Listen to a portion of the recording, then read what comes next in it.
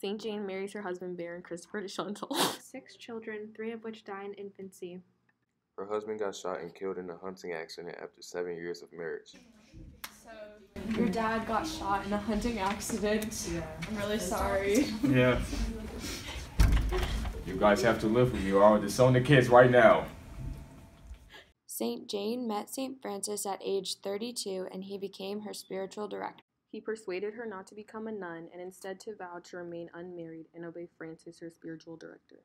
Under his guidance, she learned to live a life of constant prayer. After 3 years, when Francis was 45, he told Jane of his plan to found an institute of women that would be a haven for those whose health, age, or other considerations barred them from entering the already established communities.